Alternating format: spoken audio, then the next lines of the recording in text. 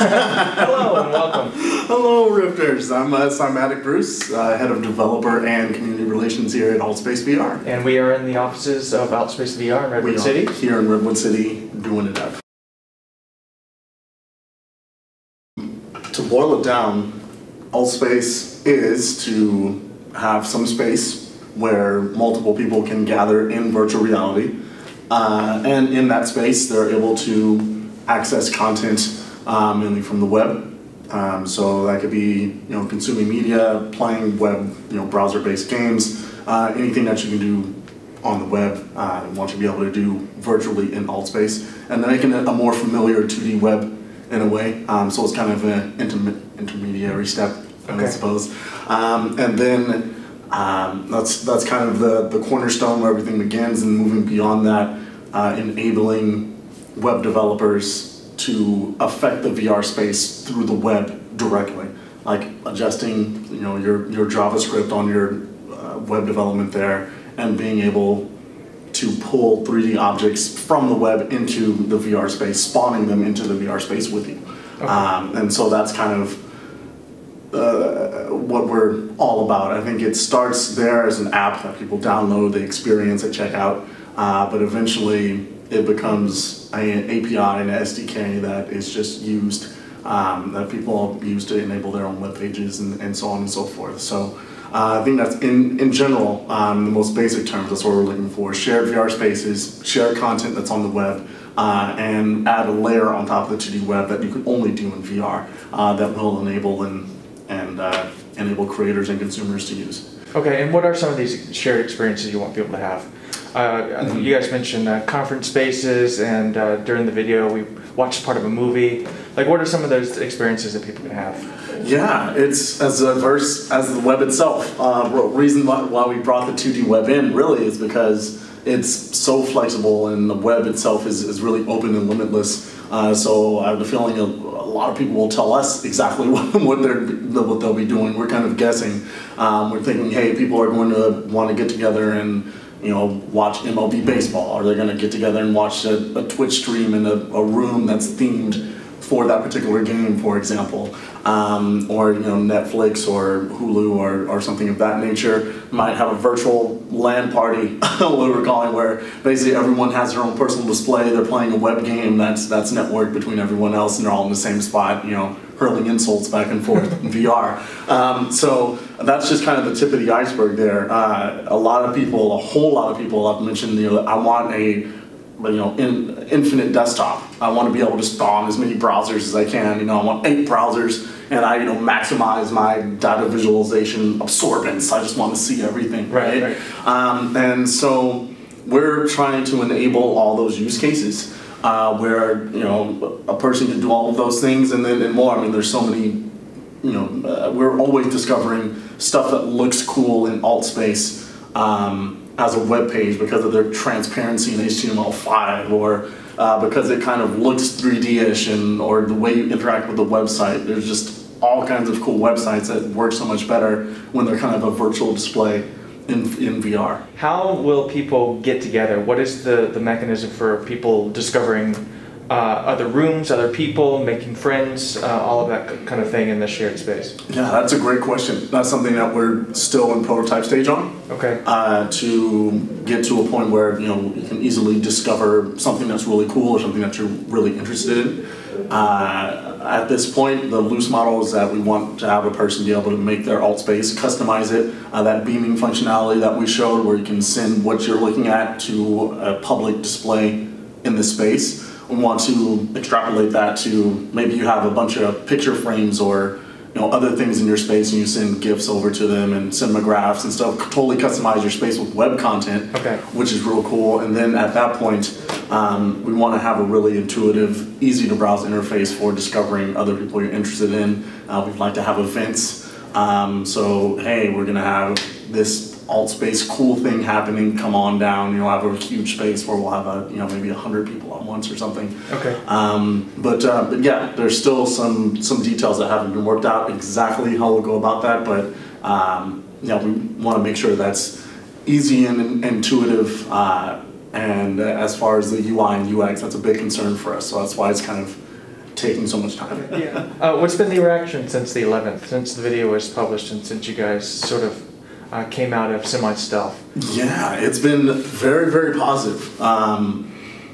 Overall, like, you know, in our community that we've released to, as far as like the subreddit and the video that was put on YouTube that we have, thank you for that. Sure. Yeah, everyone's very excited. They're like, yes, this looks good, this looks polished, looks like something I want to get my hands on, definitely want to try it. So that's been all encouraging. So we're excited to get that feedback from the core community and make sure that you know, we know that that's our beginning audience. We ultimately do want to be very accessible, but we know that, hey, you know, there's going to be some hardcore early adopters, and we want to make sure we stay connected with the community and that we're providing what you'd like to do. And then on the other side, like outside of the overall VR community, it has been very positive as well. People are, once they see the video, they're like, oh, great presentation, that sounds very exciting. And then immediately people start brainstorming about, you know, how this can apply to their business model or what they'd like to do with it. So we've already started several conversations on a lot of stuff, which is very exciting. Yeah. But hopefully be able to talk about some more things soon. But yeah, it's been cool. All right, that goes into my next question. When can I have it? Oh man, that's a great question. We are targeting within the next 2 months to have something rolled out. It'll probably be exclusive and limited. We're starting with the VR community mostly. So we're going to try to get that out there and available. And you can sign up on altvr.com, go to our website, sign up on our mailing list for beta info and updates, and we'll get on that. I think part of the reason why we're doing a kind of a closed beta, slow rollout is because it's networking. We want to make sure things are stable, that how many servers are we looking at? What's the scalability? Does the VoIP break? How stable does it stay? I mean, there's a lot of factors we want to make sure that are all in line and working and stable. That really is rough when there's frames drop in VR, when you're kicked off the server in VR, handling that in a thoughtful way and not just making it jarring. I mean, with some other online experiences, you have some leeway there. You can drop a frame here or there, not a big deal. But in VR, a much higher level of quality is needed.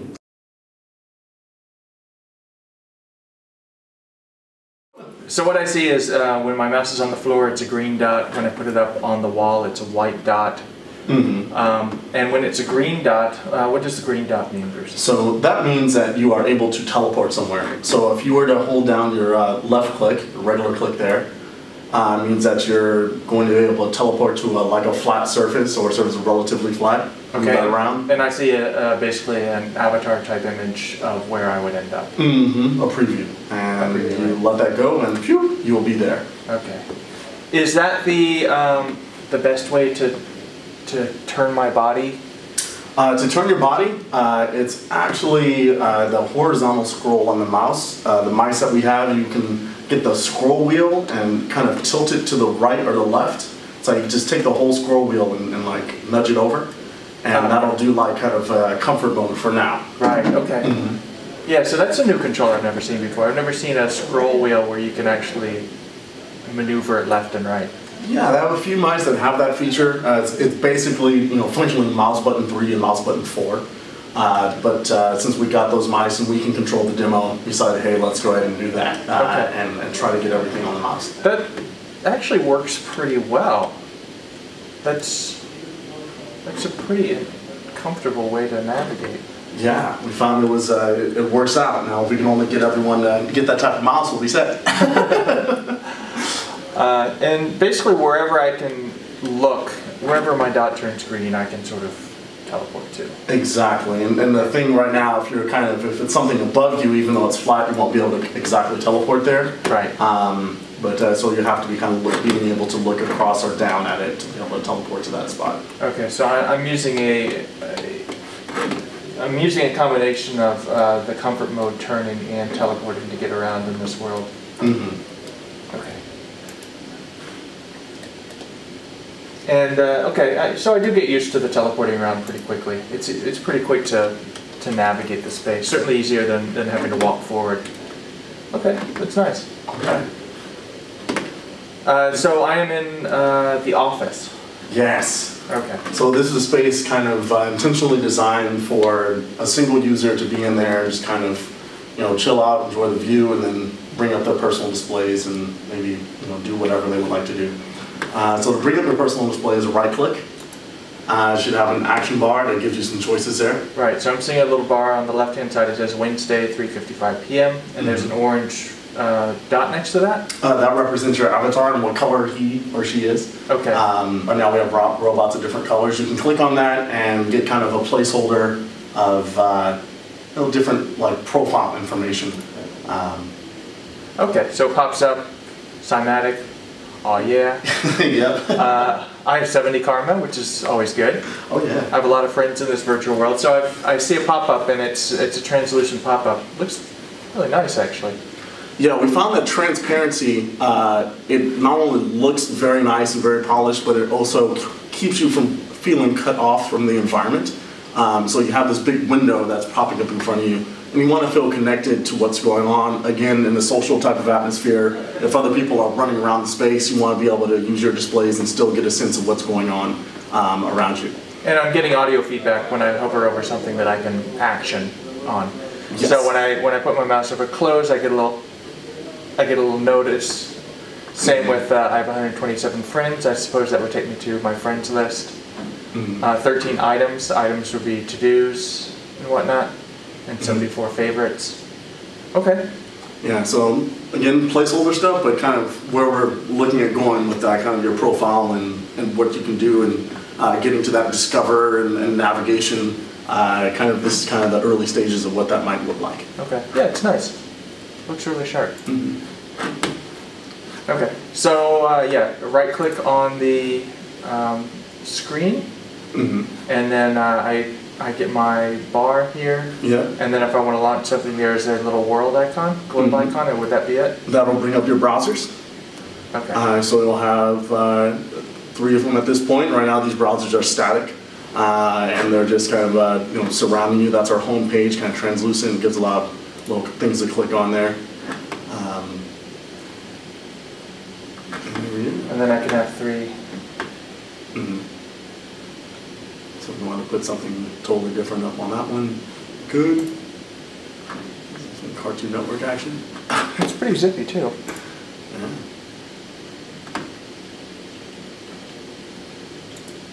And then with one click I can make it all go away. That's nice. Okay. Any other activities in the office? At the current time, no, it's just kind of static right now. Okay.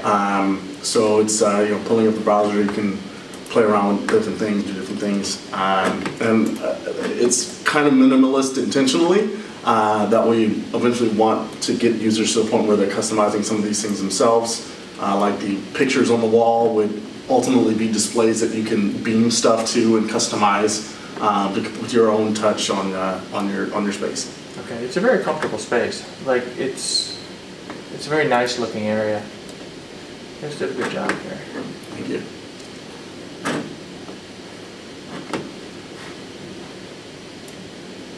Down to the big screen.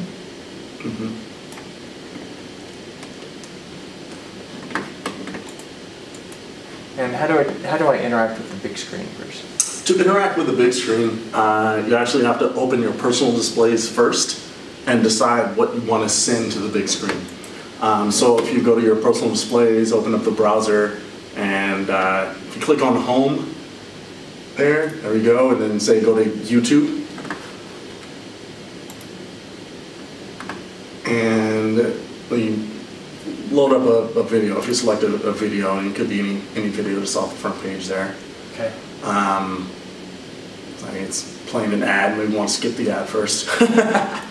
And it's you'll start the video. Once that video starts playing, you can press the beam button. It's right next to the URL bar down there, to the right of home. This one? Uh-huh. Can you see? That's the one. I'm looking right at it. There you go. And that'll automatically full screen that YouTube video and I see. And spit it over to the public display where everyone can see what's going on.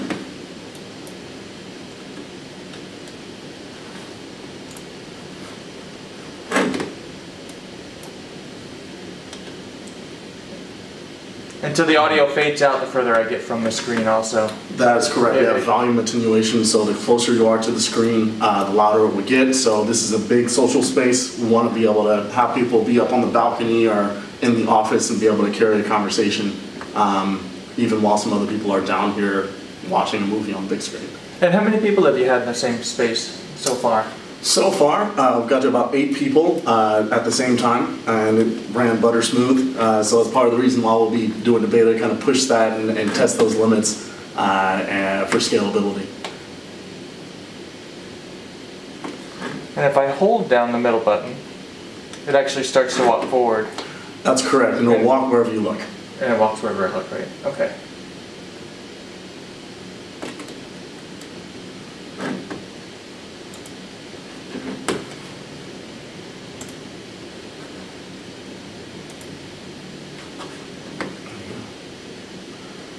These other icons on my, what do you call this, Bruce? The action bar. Action bar. We're calling it the action bar for the time being. Okay. On the far right, that's just kind of a list showing you everyone that's in the room with you at the current time. Okay. Which you are all by yourself there. And then the one right there, that will teleport you to our other space that we have constructed, right. The tea garden.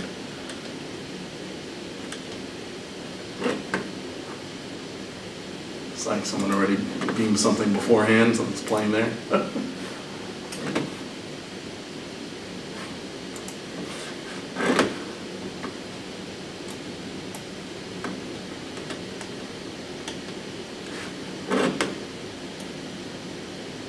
This is also a space we want to have plenty of places where different types of activities can happen. So we have like the big screen outside. There's like if you go around, there's some stairs to go up where you can experience the different things. We have a little, I think you're right there in the rock garden right there. So eventually we want to have some functionality, kind of draw some shapes there. It could be nice and relaxing. Nice. There's a room here. There we go. So that'll be pretty cool, kind of a more relaxing environment, meditative.